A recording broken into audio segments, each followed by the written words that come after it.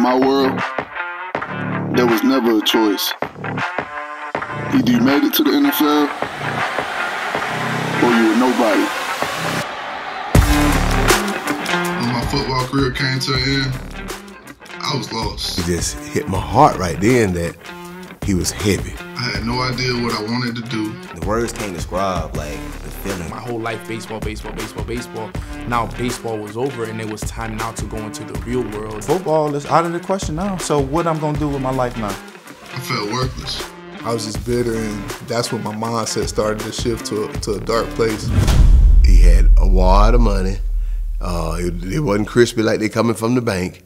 It was all balled up, and I think I pulled off. I say, "What are you doing?"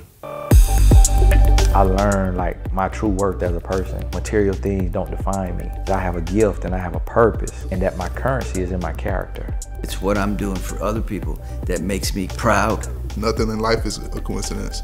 You were meant to be here at this time. It was meant to happen. I dreamt this moment and I wasn't gonna let it slip. Like, we felt like that was our identity, but we way more than football players, you know?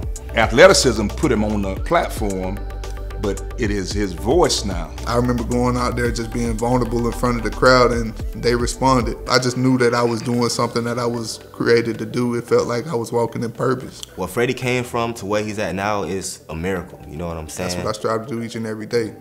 Just walking in that purpose and living it out as best as I possibly can.